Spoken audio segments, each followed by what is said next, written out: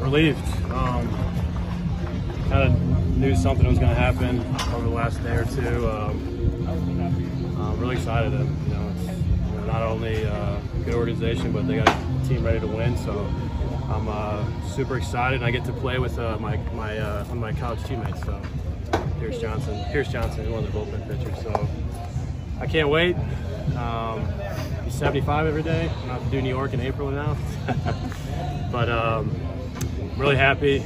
It's a good thing for my career, kind of a fresh start, with the new team. And most of all, I feel, I want to thank the Yankees for, bringing me over here to give me a chance to play.